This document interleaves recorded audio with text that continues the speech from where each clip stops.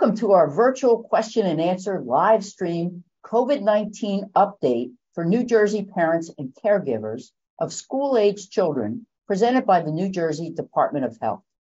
I'm Dr. Meg Fisher. I'm the Acting Deputy Commissioner of Public Health Services, and I have three wonderful colleagues with me here tonight. Two are pediatricians and one is a school nurse. Our first pediatrician, Dr. Kristen Pine, works as a general pediatrician at Monmouth Medical Center in Long Branch, New Jersey. Dr. Sanjana Shah is also a general pediatrician and a hospitalist, and she's been active at several hospitals, including Monmouth Medical Center, but also at Capitol Health Medical Center.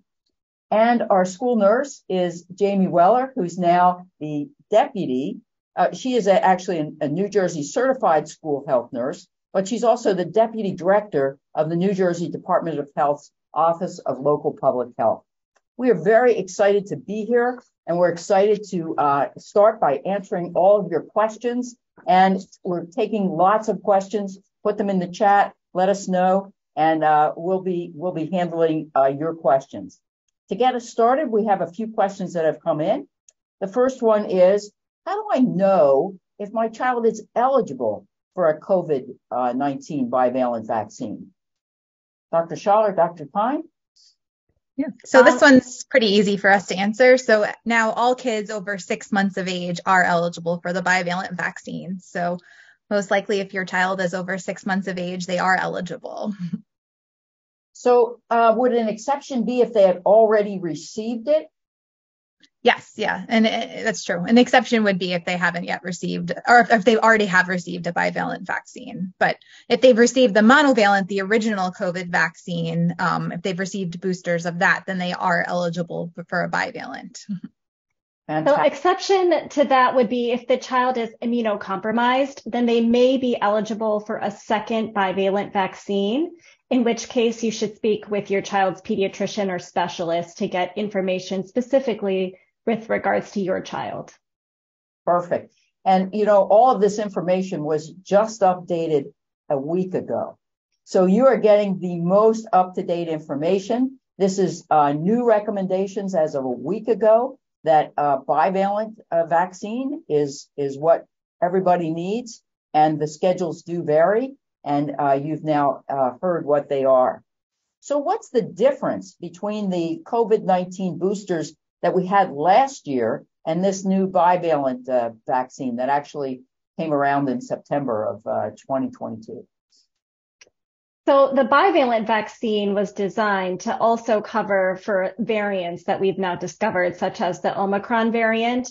And there's preliminary data showing that even the most recent circulating variants are being neutralized by the bivalent vaccine. And so the original type of COVID vaccine that children were receiving, the monovalent vaccine, is no longer going to be available, and all vaccines will now be bivalent vaccines. And it sounds like that means my child would be better protected for what's out there right now. That's correct. Correct. So do I need the first COVID vaccine before I get this current bivalent one? I think you actually just answered that. In fact, those monovalent ones are no longer available. Their authorization for use has been withdrawn, and we now have it a little bit easier because we just have the bivalent vaccine. So if you call your pediatrician or your healthcare provider to schedule the appointment, do you have to specify which vaccine you want? So, all children who are eligible for a bivalent vaccine, that is the only vaccine that they will be receiving at this point. So it'll be the bivalent, either the Moderna or the Pfizer vaccine. So their schedule is really dependent on which of those two they will receive in your child's age. But if you have any specific questions about the schedules, we can definitely answer those as well. And Jamie, we know that some providers have both vaccines, some only have one, some have the other.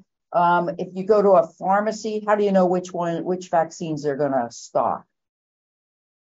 So our vaccine finder can help provide some of that information. Also if you are going to a site such as like a local health department, you could always give a call ahead to that local health department to see the type of vaccine that is being offered, if there would be a preference on behalf of the parent. And what do you think? Should we have a preference? Is one vaccine better than the other? Which one should we be getting? I mean, I think in terms of effectiveness and side effects, they're pretty equivalent. Really, it's just the schedules that would be different. So if you have a preference in terms of the number of vaccines that you would be receiving, right now for kids under the age of 5 receiving the Pfizer vaccine, it is a 3-dose series of the bivalent vaccine. Again, that depends on what they've received, what your child has received in the past. If they have gotten the original COVID vaccine and were, fully vaccinated up to this point, they would only need 1 dose of the bivalent. But if they were previously unvaccinated and under the age of 5 with Pfizer, they would need 3. And with Moderna, they would need two vaccines if they hadn't previously been vaccinated. And again, if they were already vaccinated with 1 or 2 Moderna vaccines, they would only need 1 of the bivalent Moderna vaccines. And the vaccine schedule is a little bit confusing, Dr. Fisher, because Pfizer and Moderna actually have different age cutoffs. So if your child is 6 or older, it's very easy. They really just need 1 bivalent vaccine to be considered fully immunized against COVID-19. If your child is 5, that's where there may be a difference between Moderna and Pfizer. And so if it's confusing to you, like it is to most of us, I encourage you to reach out to your local health department or your pediatrician, because they have access to the most recent and most up-to-date information and can help guide you as your child is going through that 4, 5, 6 year age period. Yes, and that's a good point. So it's a lot more simple for kids over the age of 6. Even if they haven't been previously vaccinated, so if your child hasn't received any COVID-19 vaccines, they only need 1 dose of the bivalent vaccine to be fully vaccinated. So one of our viewers is asking, why are we advising all children over 6 months to get vaccinated when most children are not even affected by COVID? So what do you say to that one? I think that's a very good question, in the sense that we're trying to decide as parents, what's the risk of something versus what's the benefit of something. And through the years that we've had the COVID vaccine, and now with the bivalent vaccine, we do know that the vaccine does protect against serious illness, hospitalizations, and unfortunate fatal forms of the disease as well. So it really is the best way that you can protect your child, and know that you've done everything you can to protect your child against COVID-19. And also, preventing children from getting it does prevent children from acquiring the illness altogether and spreading to, higher risk family members and higher risk members of the community, as well as other higher risk children that they may come to contact with, either, within their household or at school and other locations. And I know both of you work at hospitals. Are children getting hospitalized with COVID-19? We are not seeing children being hospitalized now to the same degree that we had seen in the past. And we're very thankful for that, because we don't want children to be admitted to the hospital with COVID-19 related illness. And a large part of that is thanks to the public health efforts that everyone has undertaken. It's allowed the vaccine to become available so that we can protect our population. And do we think there will be more and different variants in the future? Yeah, I mean, we expect, obviously, the virus will continue to circulate, and if it circulates, it will continue to mutate. So we do expect to see different variants. As has been reported in the media, there is a new variant causing, slightly different symptoms right now. Seeing a little bit more predominance of conjunctivitis with the new variant that's been circulating. So that's an example of how, we see the virus mutate and change over time. Follow-up question. What type of studies have been done to prove the vaccine is safe for children? So, I think a lot of the vaccines. I was going to say, I would love to hear your expertise on this. Oh, sure.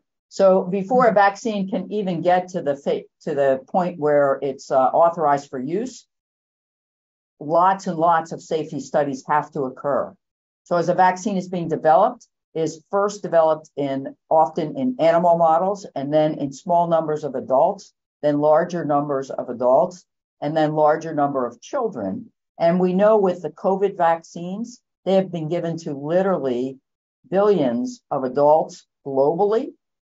And we have safety monitoring systems that have continued since that very first dose of vaccine was given in the US in December of 2020, the very first authorized dose. Before that, doses were given to ensure that we knew what was the right dose and is the vaccine safe.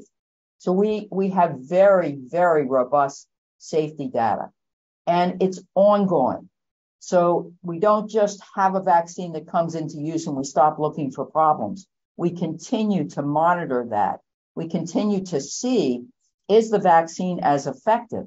And one of the reasons that the monovalent vaccines are no longer authorized is because we have a better choice. The bivalent vaccine is designed for what's circulating at the moment. So as those things happen, it's both safety and efficacy are constantly monitored. And I think, as with all vaccines, safety is absolutely critical because we're giving this to our children, and we have to ensure that what we're giving them is safe. And it's true that they did trials specifically on children as well. It's not that they were just using the adult data, right? That's absolutely true. One of the reasons the vaccine was first given to adults was because they didn't have the information in children. So it was first rolled out for adults. And then, we really wanted children to be protected as well. And it was only after there was enough information on safety in children that it became authorized for use in children. Okay, let's get to another question. This is about summer camp, summer day camp. Are there any additional risks of children getting infected with COVID-19 this summer at day camp? And what else can we do to protect them other than vaccines? Yeah, so I think we often do see a surge of COVID, late summertime, early fall. So it is possible that, summer camp, we could see, an increase in infection during the summer just because of, the seasonality that we've been seeing. I think, obviously vaccination is important for protecting your children who are going to summer camp, having, the updated bivalent vaccine. In addition to that, there are other, public health safety measures that are done in indoor environments, particularly in schools, that I think, our school nurse, Jamie Weller, can talk a little bit more about. And sure. Yeah. Sorry, sure, Dr. Pine, thanks. So that's a great point. Ensuring your child is up to date with the bivalent vaccine is always critical. And then anytime, as Dr. Pine mentioned, where we have people congregating, you definitely have a risk of transmission. So the typical hygiene practices of washing hands, staying home when you're sick, if you feel as though your child may have been exposed to COVID-19 or is exhibiting symptoms of COVID-19, making sure that you're getting your child tested. And thankfully, we've come a long way with testing, where testing is much more readily available and accessible for you to be able to make sure that your child is not, again, infected or then further spreading COVID-19. So there are some more public health examples of ways to keep your child safe at camp. And also on our website, if you go through covid19.nj.gov, you can find links to our department's website where there are additional materials specific to youth camps and schools.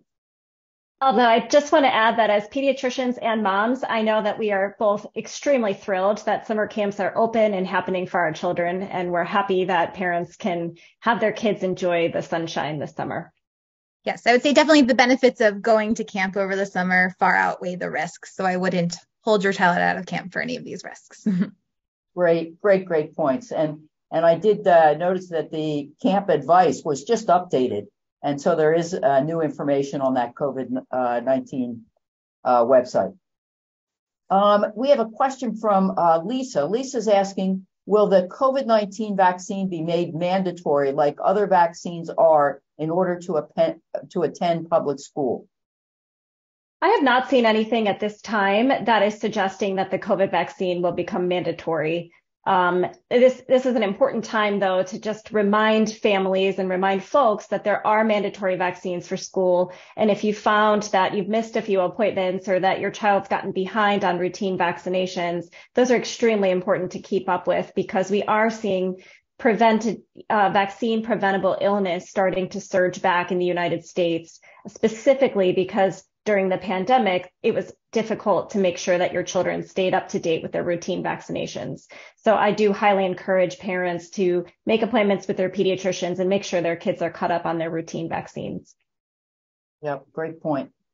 The other thing about camp is that you have children from lots of different areas who are now coming together. So they bring whatever was circulating in their community right into camp, where they are happy to share it with others. They don't necessarily share their gloves or balls or bats, but they're happy to share their germs.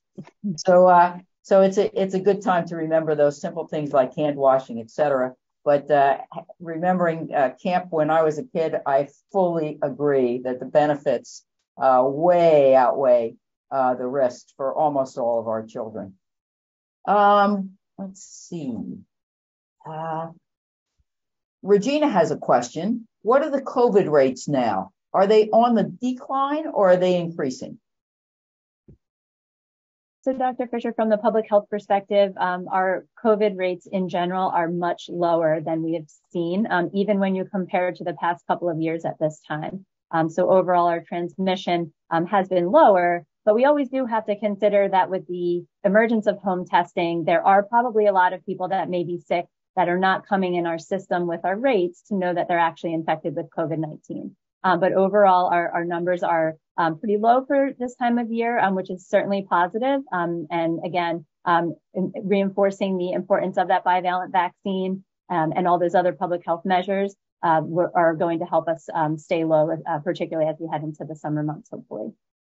Yeah, I think you make a great point of the fact that we know that we're underestimating the prevalence of disease, not only because people with home tests are not necessarily reporting it, but people with mild illness may not even be tested at all. So we do tend to, in general, for most illnesses, we underestimate how much is out there just because not everybody's getting tested. Yeah, I'd say particularly like less testing is probably going on in the pediatric population, just because it used to be mandatory to return to school to have a PCR test result. So all of those cases were officially documented, whereas now, those requirements for school have been removed. So we're definitely not testing as much as we were in pediatrics. Great point. From our modeling, we also predicted that we would see a gradual decrease in the incidence of hospitalizations, and that is happening as well. And I think this is really very good news. We're not sure what's going to happen in the fall, whether we will get a new variant or whether there, after as people regather in September, will there be a risk? But we certainly will continue to monitor that. We have a question from Alicia. Are there reports of any serious side effects on record with children? In terms of the vaccine or in COVID? We'll do the vaccine first, and then we might mention COVID as well. So in terms of vaccine, it's with the bivalent vaccine, the side effects are similar to those with the monovalent vaccine. Like most common side effects that we see are mild side effects. Pain at the injection site, myalgia, sometimes fever, and fatigue. We do still see, a couple cases of myocarditis, particularly in that like males who are adolescents and young adults. However, again, this is very rare, and there's no evidence that the rate of this is increased with the bivalent vaccine versus the monovalent vaccine. And it is much higher risk to have, a COVID infection and have cardiac illness in this age group than it is from having a vaccine. So we do still highly recommend the vaccine, even despite these very rare side effects. And if you have any hesitations, concerns, or questions about your child's particular risk of a serious adverse event like myocarditis or pericarditis, please ask your pediatrician, because they know you, they know your child, and they're going to be able to guide you in terms of what the best recommendation is for your child. Great points.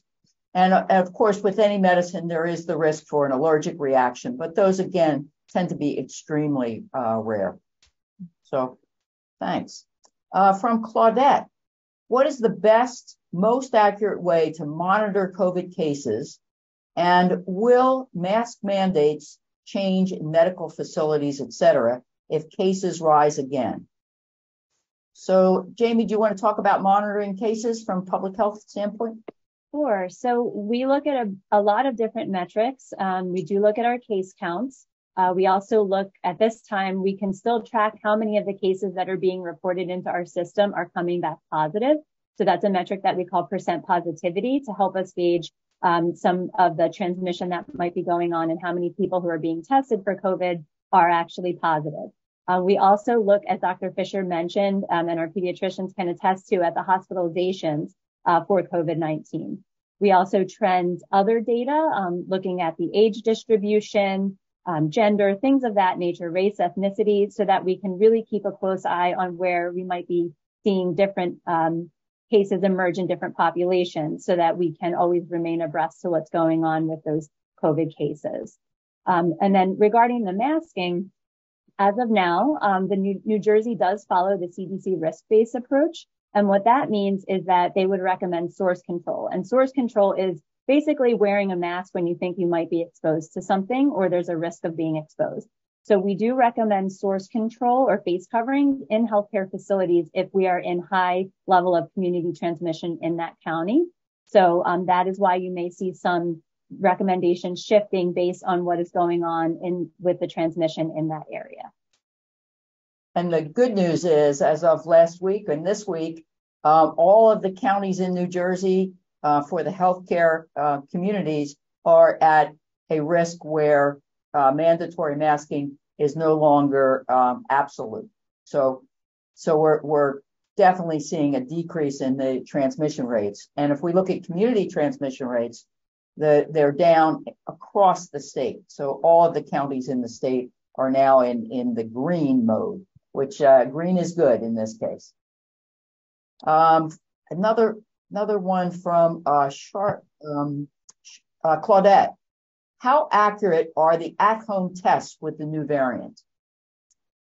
Sure, I can take this one, Dr. Fisher. As of now, we have no evidence that the home tests, primarily the antigen tests that are done in the home setting, are not going to pick up any new variants. We always are maintaining communication with the federal government on those types of matters, and we'll certainly, if something were to emerge as being not identified on those home tests, there would be a lot of communication on that.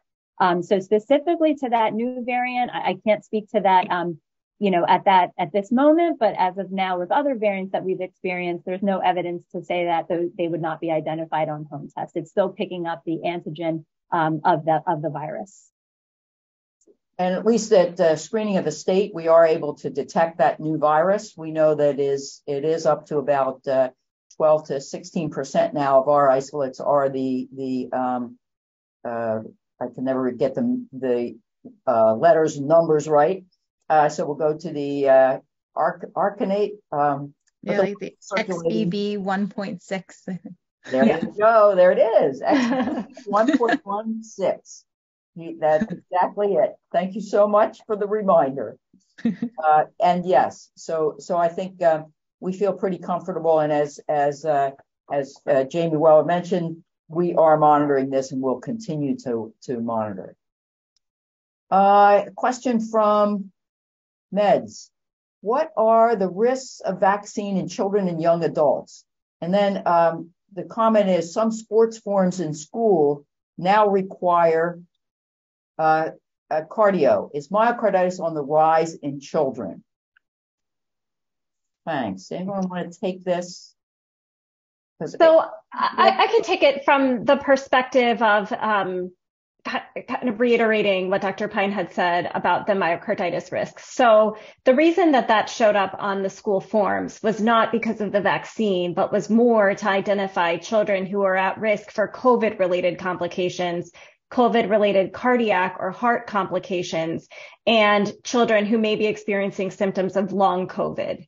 And so while we know that there is a risk in specifically the adolescent male population of having myocarditis or pericarditis, we are talking a minuscule risk. I think the latest data I saw was something to the effect of 70 cases out of 1 million vaccine doses.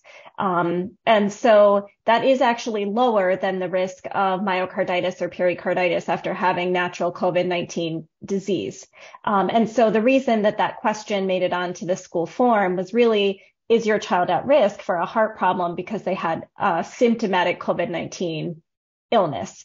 And so it's really a flag for your pediatrician who's clearing the child to participate in sports to make sure they've thought about, is the child at risk and do they need any specific clearance before they can play or participate in sports in school?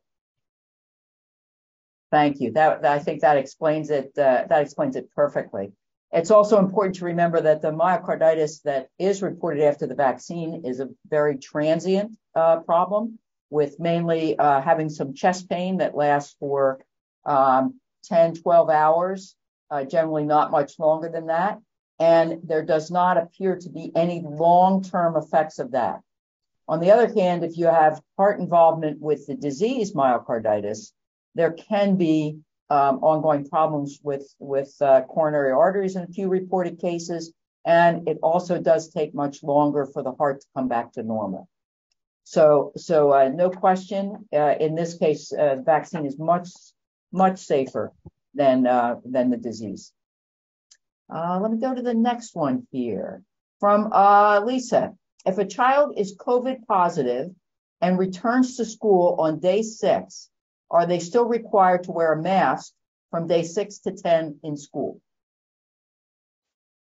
So yeah. I think, Dr. Fisher, the recommendation would be that yes, the student coming back from isolation would still be recommended to wear a mask, although there are school level policies in place where different schools may have different requirements or recommendations. But generally the public health guidance would be from day 6 through the end of the full isolation period, the student would be recommended to mask. And if there are any specific questions, I just want to say you could always reach out to your local health department. They are a great resource in all of your communities that can definitely help to provide additional guidance, perhaps based on your specific situation as well. Thanks. And the reason for that mask is, although we know most people would not be transmitting virus from day 6 on, there are some children who would still be shedding virus, and you can decrease the risk that they will share that virus by simply having them wear the face cover. So yes, they should be wearing the mask from day 6 to 10. Thanks. Yeah, I think it's important too that their symptoms are also improving and that they're fever-free for at least 24 hours before they return to school after a COVID infection. Right. And for the immunocompromised child, then they should talk to their healthcare provider to see when it really is safe for them to return. From Kendra, my 3 and 4-year-old got their initial vaccine in September. When should they get the new bivalent, or should I wait for the fall to give it to them? So they would be eligible for, the bivalent currently, because it would have been the monovalent, I believe, that they received in September, since the bivalent was, I think, available around that time, but not for kids. So they would be eligible currently for the bivalent, and we do recommend that they get it and not wait till the fall. Remember, for children, those multiple doses do build up their immunity. So just like with influenza vaccine, when we get our flu shots, we only need 1 shot, but children under 8 need 2 shots the first season because you're building up that immunity. They don't have the memory that the rest of us have from having lived and picked up this, that, and the other thing. In terms of timing of the bivalent vaccine, you can get it as soon as 2 months after you have completed the initial series of the monovalent. So your children would be eligible. The ideal timing is recommended 4 to 6 months after the primary series. Now, remember, for children 6 and up, even if they've never had a vaccine in the past, all they need is that one bivalent vaccine to be considered fully up to date. So if it's a question of, should I wait to the fall when they're getting their flu vaccine and kind of get them both done at the same time? I think that is something we may be looking at in the future. But for now, to have your children protected as soon as possible, especially for summer and summer activities, I don't see a reason to wait for the fall. For those kids that may have recently started the vaccine series, so if, within the past couple of weeks they received a monovalent vaccine, there would be no change to the schedule. It would just be that they would receive the bivalent instead of the monovalent. So, with Pfizer, the second dose is supposed to be about 3 to 8 weeks after the first dose. So you would still follow that schedule. It would just be, a different vaccine that you would receive. It would replace those, second 2 doses of the monovalent original COVID vaccine. Thanks. From Tanya, should immunocompromised individuals get a second and third booster? So specifically for children, right now, if you're over the age of 6, you are eligible for a second bivalent vaccine. However, if you're under the age of 6, so 5 and under, there is no data that says that a second bivalent vaccine is going to better protect your child. So under the age of 6, there's no data to suggest they need a booster. Over the age of 6, I would recommend you talk to your pediatrician about your child's particular case, and if they would benefit from a bivalent vaccine, a second dose. And for adults who are immunocompromised, no question, the adults should get the additional booster. And now adults who are immunocompromised are eligible for a second bivalent booster 2 months after their last dose, at least 2 months after their last dose. And then for severely immunocompromised adults, they should talk to their physicians and see whether they would need more than just that one extra dose. So they can actually get doses every 2 months.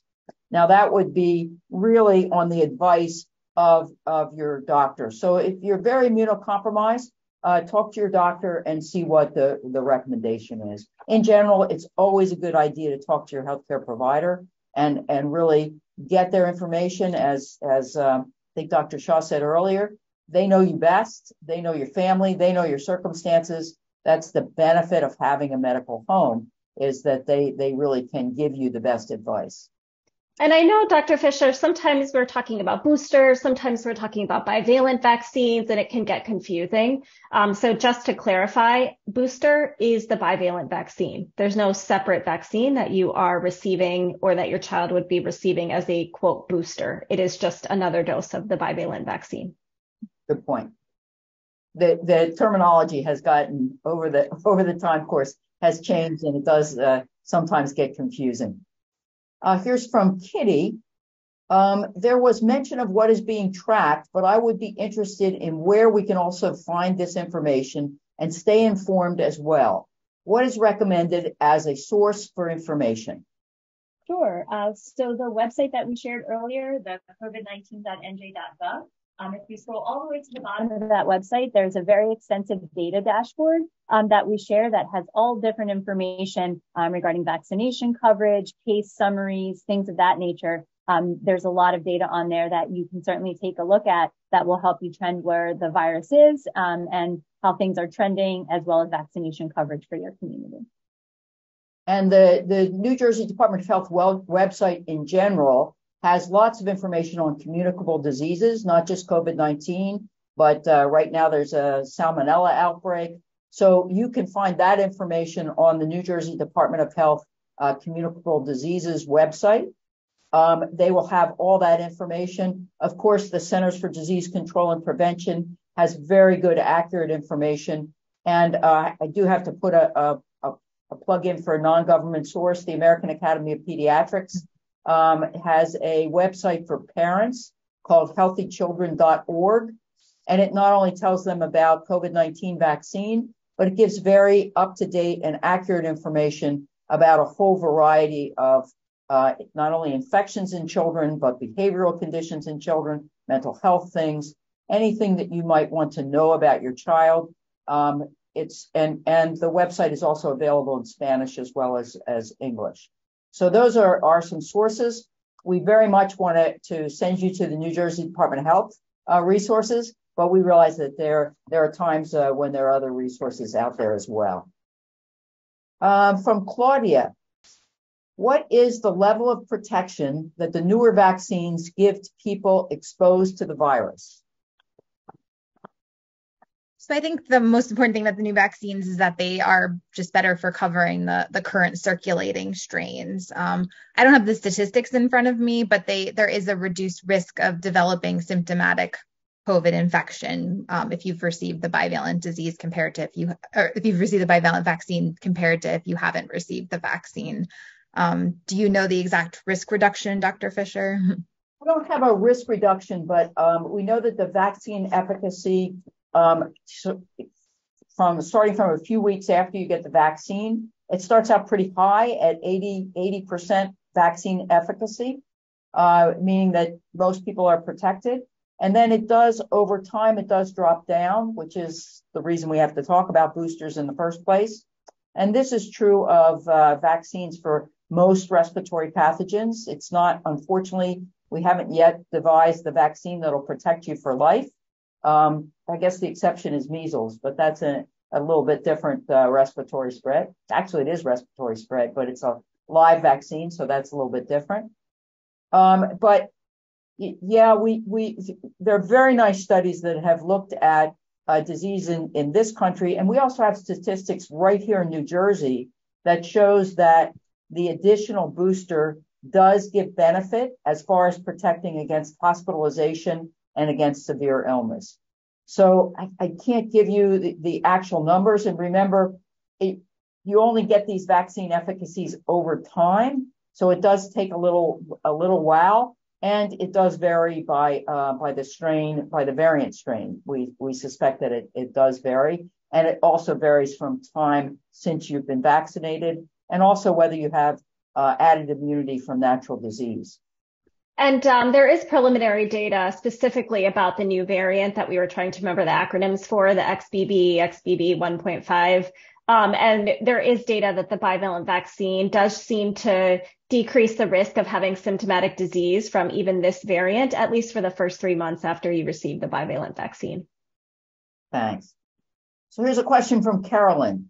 I have a 1-year-old who is not yet vaccinated. Is the vaccine still 2 doses 3 weeks apart for Pfizer, or is it only 1 dose of the newer Pfizer vaccine?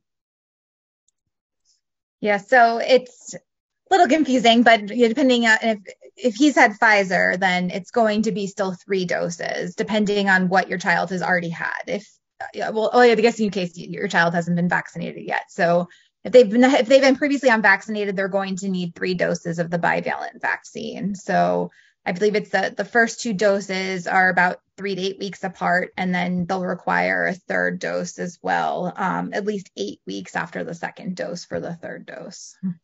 And you could talk to your pediatrician about potentially a Moderna vaccine for your child, because that is only 2 doses. Yeah, and the Moderna would be the 2 doses with the 2nd dose 4 to 8 weeks after the 1st dose. And all of those doses now are the bivalent vaccine. Mm-hmm. Yes. Okay. I did just take a second there to look up the XBB 0.1.16, and its other name is Arcturus. Just because I don't know why, but it's kind of a cute name. Okay, I don't see any. We do have still a few more questions. We don't have any new ones in the chat, but we'll keep our eye on that. Is there such a thing as, we've sort of already answered that. Here's a question. Will the bivalent vaccine continue to be available to my family at no cost with insurance or NJ state programs? Yeah, so most likely, the vaccine will be available to you. It all depends, again, on your, exact personal circumstances. But, Medicare and Medicaid will likely cover the vaccine with no additional cost. And most commercial private insurances also will, even after the emergency the state of emergency for COVID has expired. And then for uninsured patients, there are other vaccine programs that are available, particularly for kids. The Vaccine for Children program is available, and kids will be able to receive the COVID vaccine at no additional cost through the VFC program, which is the vaccine for kids. Yeah, the federal government has actually purchased a very large stockpile of bivalent vaccine, and they have promised that will remain available well after the May 11 when the public health emergency ends. So those vaccines that are already authorized will be available free of charge. The question comes in, and what Dr. Pine answered was, what about when the vaccine becomes so-called commercialized? So the next vaccine, the next booster that we can expect probably in the fall, will that still be covered? Will it still be free? And that's where we're very reassured that because the recommendation for children to be immunized is part of the Vaccines for Children recommendations, those vaccines will be offered for underinsured and uninsured, and the Affordable Care Act guarantees you that your insurance company will cover you for preventive care for people who have their own insurance. So good news on that front. Jamie, tell us about what are some of the things that the New Jersey Department of Health is doing to protect children in schools. Sure. So as I've shared previously, a few minutes ago, our website has a lot of information about how to protect kids in school. And we work very closely with all of our local health departments here in the state, of which we have over 100, that are really tasked as leaders in the community for public health to help all residents, but particularly kids in schools in this lens, safe within the schools. So there's always guidance that you can reach out and discuss with your local health department if you have questions. Your school nurses are a huge resource within your community that know your community really well and can always keep parents in the loop about things that might be going on particular to that school. But another program that the department has recently announced is a program to offer free HEPA purifiers and filters to New Jersey schools at no cost to the school. And what a HEPA purifier is, it's a freestanding device that's portable that could sit in the classroom. We're told they're extremely quiet, and they go throughout the day and do some air exchanges and filter out environmental allergens and airborne irritants and infectious disease airborne particles. So in this case, it's very helpful for something like COVID-19 and the way that is transmitted. It can pick up some of those particles of other infectious diseases and germs, as Dr. Fisher mentioned, that might be moving around in school. And also for things such as pollen or dust or mold that may be prevalent in your child's school. So this is a free program that the schools are able to opt into. We also would imagine that if we're reducing the airborne irritants and infectious disease, it could also help with things such as asthma, depending upon your child's triggers for asthma. So the schools can opt in via a survey that the Department of Health has open, and we are still accepting schools to this program. So if you are interested and want to know if your school is participating, you could always reach out to the school's leadership, the school's school nurse, and ask questions about the program, and we would be happy to take them into the program and support your community with these free purifiers just to help improve indoor air quality for all of our students here in New Jersey. Thank you. And that, I think, is great news for our children. We have a couple more new questions now have come in from Dualby. What's your response to the recent WHO announcement that 1 in 10 infections end up with long COVID? At this rate, would it imply that everyone will eventually get long COVID? So what do we know about long COVID? So it is not as common in children as it is in adults. However, we are seeing reports of long COVID symptoms in children. And we know that long COVID does not mean that your body is still fighting against COVID disease. It's not that there are COVID, little particles floating around in the body that the body is constantly triggered and trying to fight. It's that your body is now trying to recover from having to mount such a big immune response to fighting a virus like COVID-19. And some of the symptoms that you might find are fatigue, palpitations, headaches, brain fog, or difficulty concentrating. And these are serious. So it's definitely going to be something that our healthcare community is going to have to monitor over time.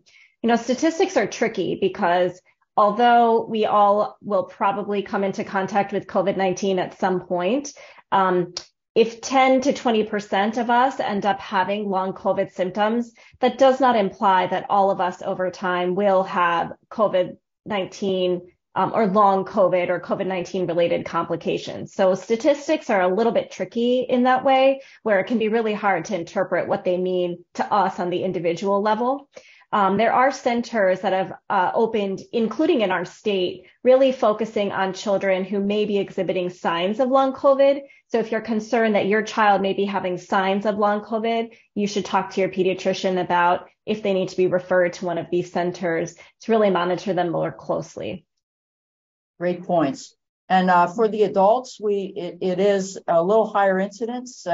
Depending on which study you read, it can be anywhere from 10 to 15%. Probably that World Health Organization statistic of 1 in 10 is probably accurate.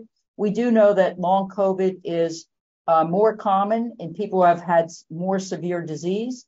And we also know that long COVID is less common in people who have been immunized. So yet another reason to immunize your children. I think those symptoms of long COVID really can be debilitating. And the idea that you have trouble concentrating and trouble with short-term memory would be particularly difficult for children who are trying to learn new things. It's also, by the way, difficult for adults who are trying to learn new things. So that brain fog can be particularly difficult for everyone. And, it's going to take us a while. We don't know the optimal treatment for long COVID. So it's particularly important that we try as hard as we can to protect all of our population so that we decrease the chances that they will get long COVID. A couple more questions from Regina. Do I need another booster if I've had one in September? So Regina, I'm assuming that you're an adult. So I'll take that one. So for adults, if you received a booster in September, it was the bivalent booster. And if you're under 65, one dose is all you need unless you're immunocompromised. If you're immunocompromised, you should talk to your doctor and check, or your nurse practitioner, whoever your healthcare provider is, and you should see whether you would benefit from an additional booster. Immunocompromised people and people 65 years of age and older are now eligible for additional boosters. For those 65 and older, it's a single additional booster. For those who are immunocompromised, they may get more than just one additional booster. But that would be at the recommendation of their healthcare provider. Okay. Kendra is asking, will there be a single shot in the fall with COVID and flu together? And Lisa asked the same thing. So what are we looking for this fall? I haven't seen anything that they're going to be combining the two into a single shot. I would love for just to have one sore arm instead of two. So personally, I think that's a great idea. But I haven't seen anything official come through the pipeline. I do know that the FDA will be meeting in June to decide and to discuss exactly what you're asking about, what's going to be available in the fall. So I think there's more information to come shortly regarding what to expect in the fall. Absolutely. And I would agree with you 100%. It's not going to be this year. Many of the pharmaceutical companies are working on a combined COVID flu vaccine, but it needs to be tested. It needs to be tested for safety. We need to ensure that it both works and that it's safe.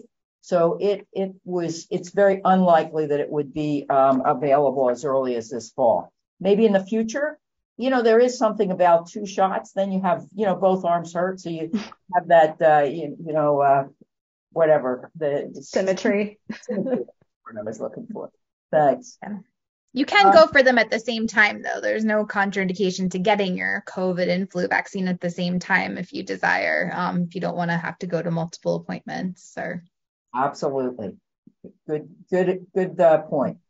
From Kitty, do you believe that the Novavax will ever be approved for children under 12? So I'll go ahead and take that one. We know that the company is currently working on vaccines for other age groups, and they're also working on booster vaccines. But how long that will take and how quickly we will see it is very difficult to predict. So keep your eye out for that. It is possible we will eventually have another option. But at the moment, you're exactly right. They don't have anything that's yet approved for children under 12. And they also, remember, the Novavax as a booster is only recommended if you can't get the messenger RNA boosters. So it really is only meant to, it's still just against the original strain. It's not yet a bivalent booster, but they are working on a bivalent booster as well.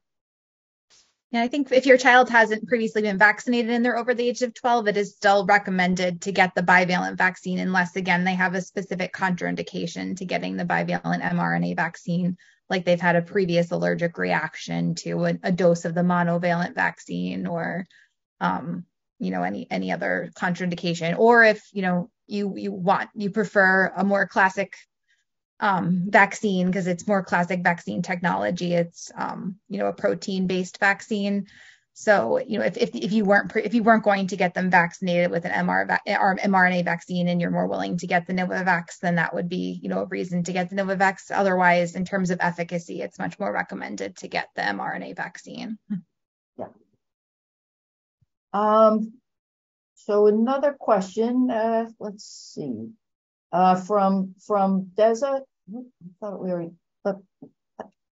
sorry. From Bree, the school survey for air purifiers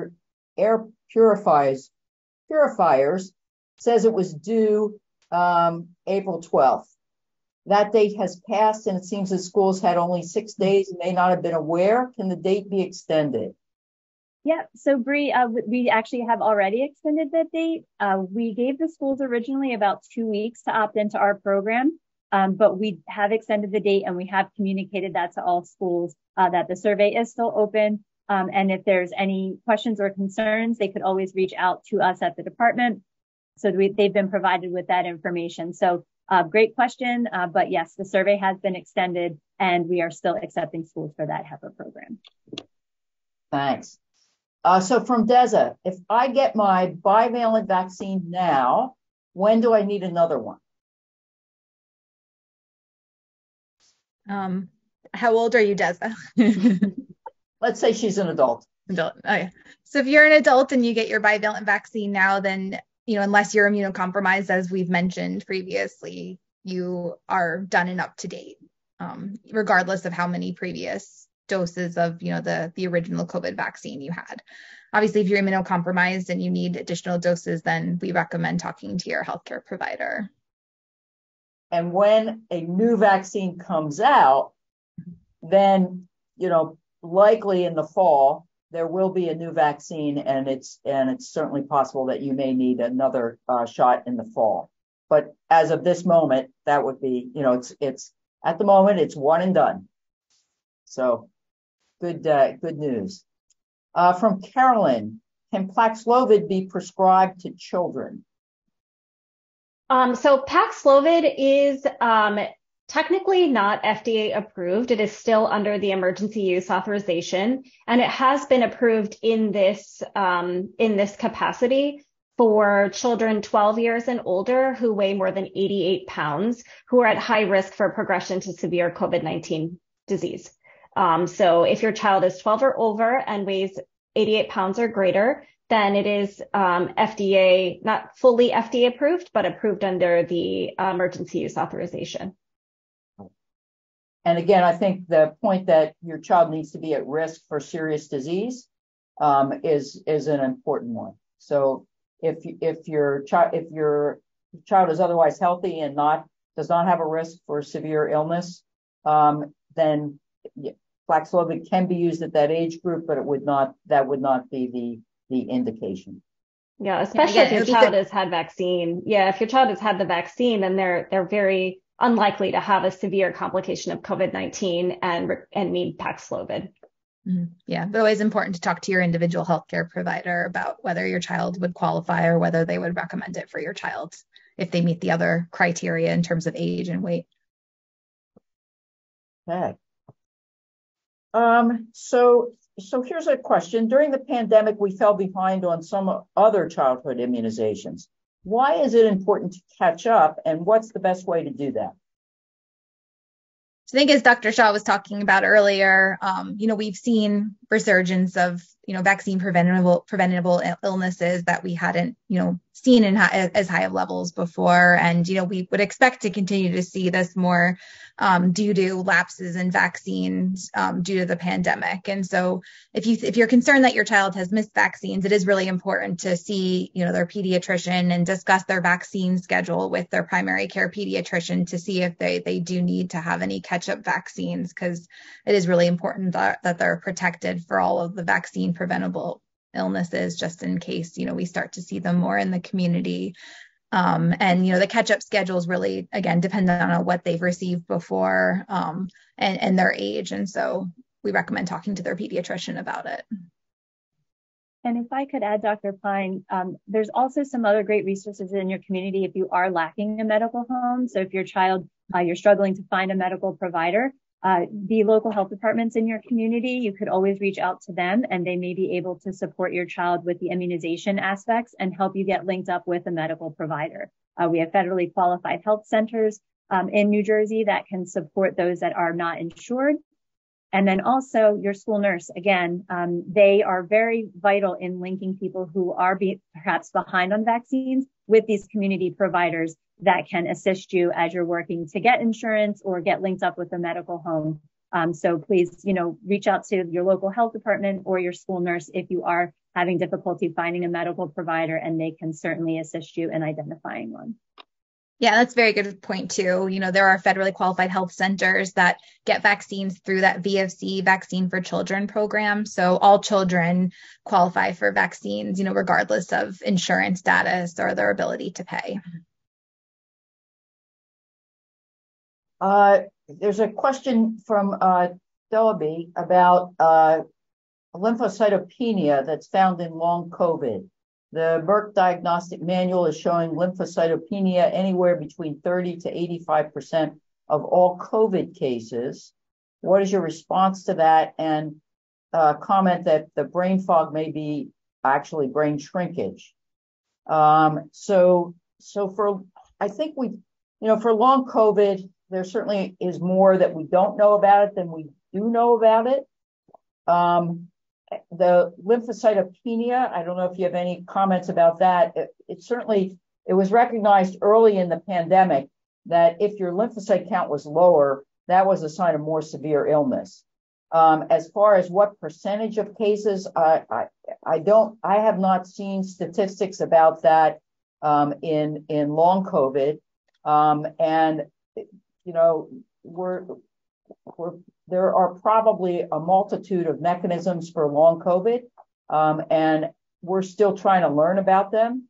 And I would reinforce the things that our pediatrician said about if your child is suffering from this, or if you're as an adult are suffering, try to find one of the long COVID centers, because we really are trying to get more information about both incidence, symptoms, and management. So there is help out there. And try to find one of those centers to really get you some help. I would just like to add, as physicians who take care of people that are hospitalized with viruses outside of COVID-19, it's a very well-established fact that viruses can suppress the body's ability to create the cells that they need to fight infection. And so we see that with all types of viruses, not just COVID-19. And so it's not unusual to see the lymphocytopenia that you're describing or that you're asking about in the setting of all types of viruses. And even after your body has recovered from the virus itself, there's a period of time that your bone marrow is trying to rev itself back up again. And so it's not a completely rare or unusual finding that after a serious viral illness, you do have a lymphocytopenia, meaning that your bone marrow has not created the cells to a typical range that it needs to fight illness. Good points. Good points. Well, we're coming to the end of our hour here, and I'd like to give each of our panelists a chance to kind of leave you with a message. So, Jamie, you want to start? What do you want to leave our audience with? Sure. Thanks, Dr. Fisher. First, I just want to thank everyone for joining, and thank you to all the wonderful pediatricians that I was able to be on this panel with. Again, your local health department in your community is always going to be a resource for any public health concerns, questions, or things of that nature that you might have regarding COVID-19 or all of the other types of infectious diseases that can be potentially transmitted. There's also resources that they offer in the community, and they're just really our unsung heroes in public health that are out there doing great work, as well as our school nurses in our schools. So again, just thank you for joining. Again, our website, covid19.nj.gov, has a lot of material, and we'll link to other areas of the Department of Health's website for you to review. And just thank you for joining. Okay. Go ahead. Yeah, I'd like to just highlight the importance of, having a medical home and having a pediatrician that you have a relationship with, particularly, to ask these questions specifically regarding your child relating to, standard vaccines and also related to the COVID vaccine, and, the specific needs of your child. So. Okay. And Dr. Shaw.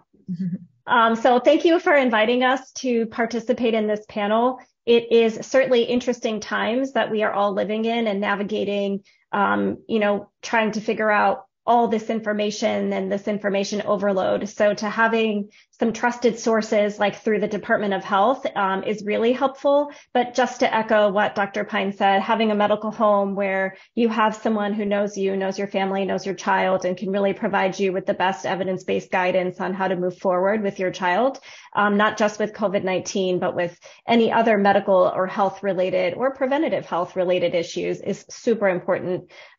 So again, thank you for taking the time to participate in this panel with us. Yeah, thank you. And I want to really thank our panelists tonight. I think this has been a terrific discussion, and I just agree wholeheartedly. Children are our future. We really want them to get the best care, and we know that they can get the best care when they're in a setting where they have continuity of care. So whether it's a pediatrician out in the community, whether it's a clinic, whether it's a federally qualified health center, we really, if you can't find a doctor, talk to your local health department, talk to the people around you, find that place where your child can get the ongoing care that they need. And for information, remember covid19.nj.gov. That will give you information about COVID-19, and on our New Jersey Department of Health website, you can get a whole lot more information about all kinds of health problems. So thank you again. Thank you for joining us, and take care. Be safe.